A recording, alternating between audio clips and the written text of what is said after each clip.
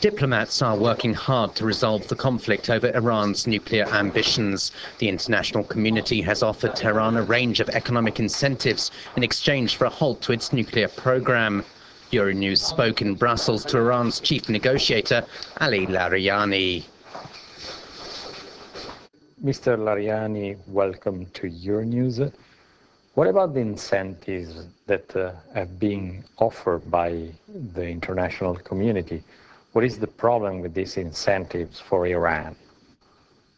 In fact, there's no problem with the incentives. What we need to understand is the goals behind these incentives. Are you going to establish a long-term goal of cooperation together? The direction of negotiations has to be the removal of obstacles so that we can agree on the proposals, or the incentives as you call them. We accept the principle of problem-solving through negotiations. Why are you saying that there is a problem to be solved if, as you are saying, Iran is not ready to create a nuclear weapon? We have a clear nuclear program in Iran. Iran is a member of the AEIA and has signed the Non-Proliferation Treaty. The AEIA inspectors are doing their work in our facilities, and they are inspecting our facilities. If any country feels ambiguous about our nuclear program, we're ready to help them clarify everything.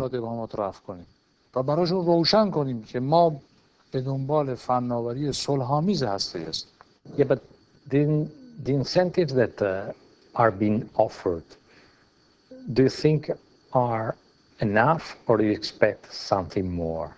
We're never against negotiations. We strongly believe these issues can be settled through negotiations. Iran's position is easy to understand.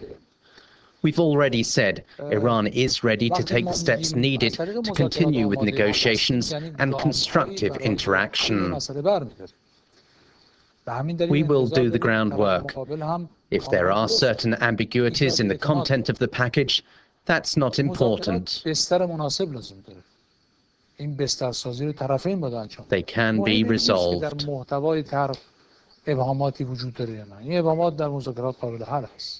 Are you waiting for some guarantees that the United States will renounce to the use of force against Iran? More important than this guarantee are the policy attitudes of the United States in the region.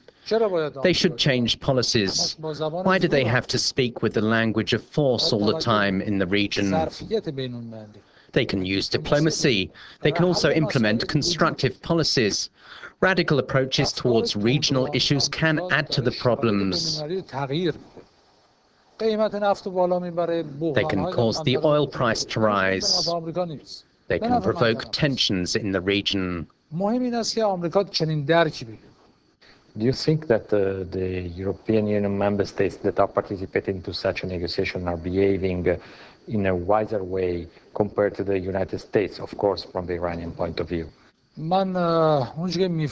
think there are some countries in the European Union that are taking a more logical approach towards Iran and towards the nuclear program.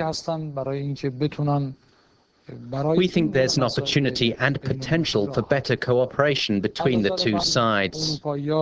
If you look at the opportunities that exist in Iran and the opportunities that exist in Europe, we can work together more constructively.